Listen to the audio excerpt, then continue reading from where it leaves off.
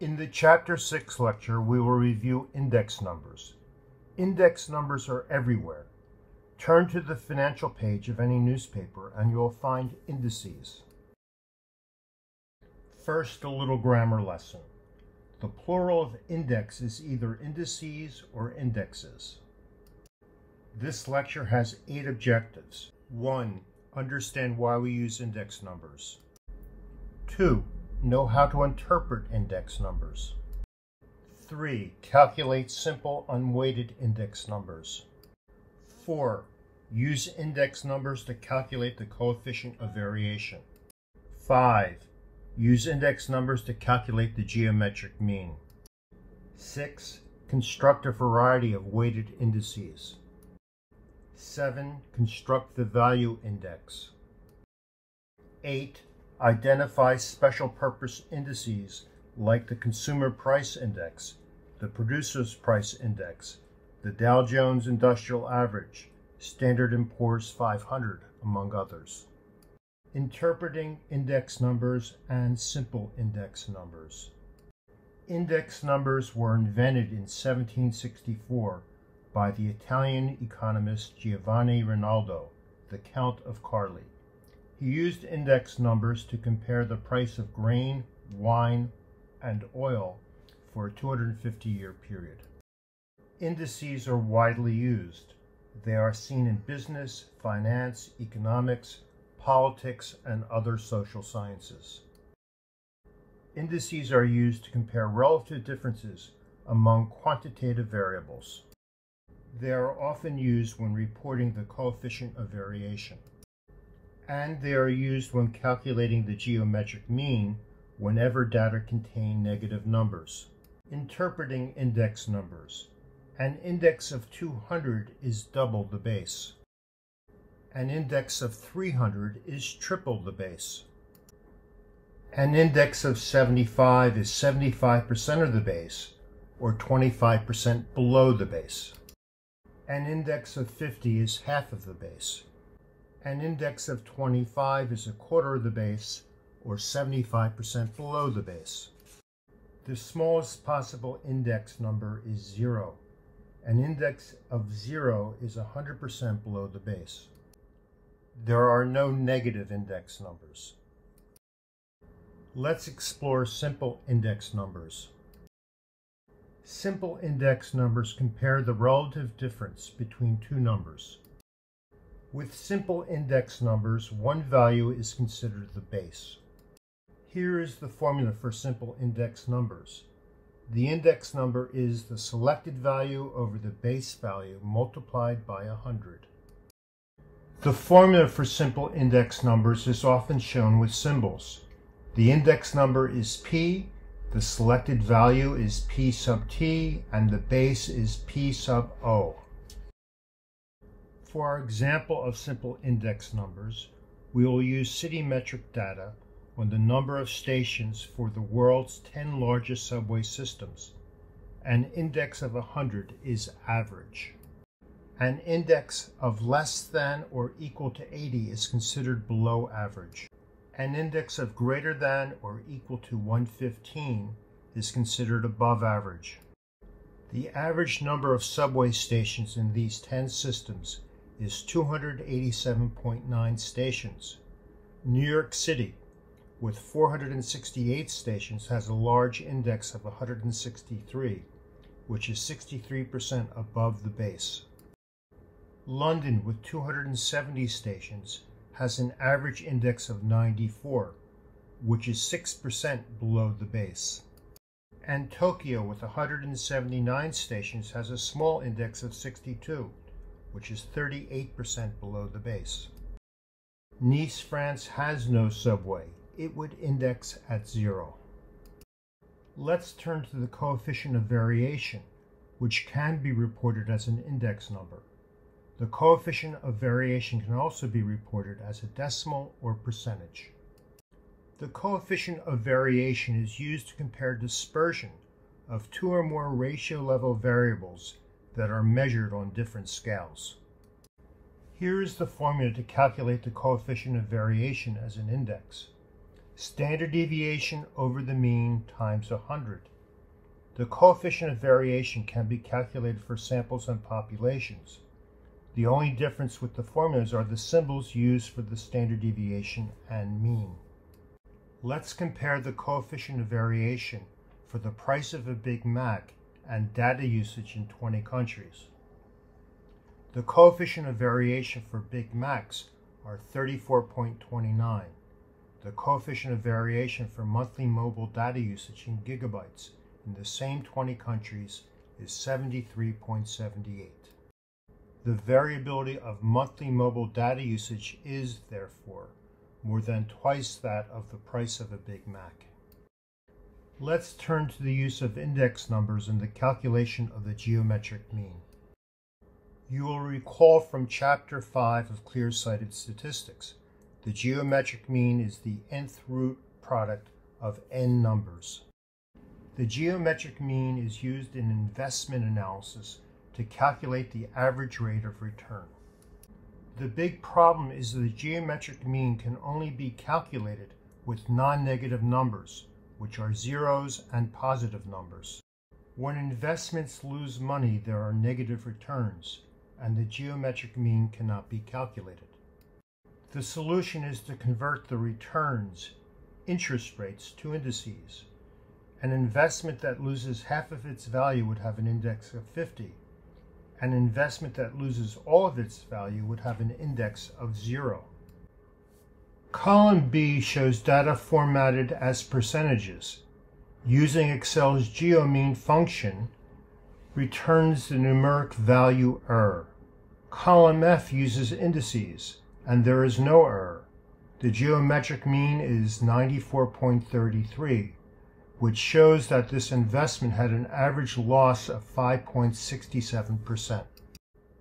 Let's turn to unweighted price indices, the simple price index and the aggregate price index. A simple price index compares changes in price for a market basket of items over 2 periods. The formula for a simple price index is the sum of the individual indices divided by the number of indices times 100. Here is an example of a simple price index. Here are the retail prices for 2009 and 2019 for 4 chocolate manufacturers, with the 5th category for small brands called All Others. And the formulas are shown in column E. The simple index equals 147, rounded from 146.67, shown in cell D7. This is the mean of the 5 indices. Let's turn to the simple aggregate price index. The simple aggregate price index is calculated on prices, not indices. This index is calculated from the sum of the base and selected period prices.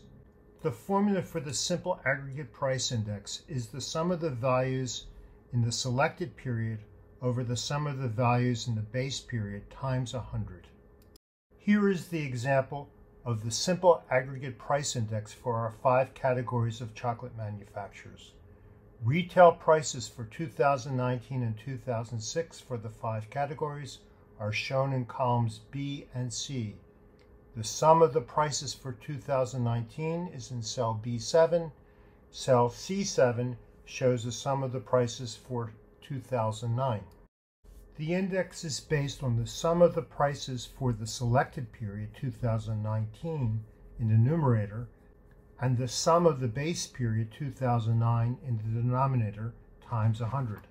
The simple aggregate price index is 145.5, rounded off to 146, found by $8 over $5.50 times 100. Let's turn to weighted indices. We will cover 4 indices: L'Espère Index, Pasha Index, Fisher's Ideal Index, and the Value Index. Why use a weighted index? Using a weighted index is often more appropriate than an unweighted index. With a weighted index, each variable in the index is adjusted to account for its quantity. 2 German economists are the big names in weighted indices: Etienne Lespère, and Herman Pasha. The Lespère's index is a base period quantity index because its weights use the base period's quantities and price. The formula for this index is the sum of the price for the observed periods times the quantities for the base period over the sum of the prices for the base period times the quantities for the base period times 100. Here is a market basket of items for 2009 and 2019. The market basket includes prices and quantities for the base and observed periods. The index is 142, rounded up from 141.52. This means that prices rose approximately 42%. The Pasha index is a current period weighted index because it uses the current or observed period weightings. The formula for the Pasha index is the sum of the price for the observed period times the quantities for the observed period over the sum of the prices for the base period times the quantity for the observed period times 100. Using the same market basket that we use for the Lespère's index, the Pasha index is 137, rounded down from 137.34. This means that prices for this market basket rose just over 37%. Comparing the two indices, Lespère's equals 142 and Pasha equals 137.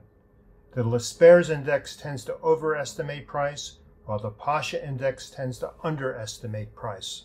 The Lespère's index is used more often based on cost and ease of calculation.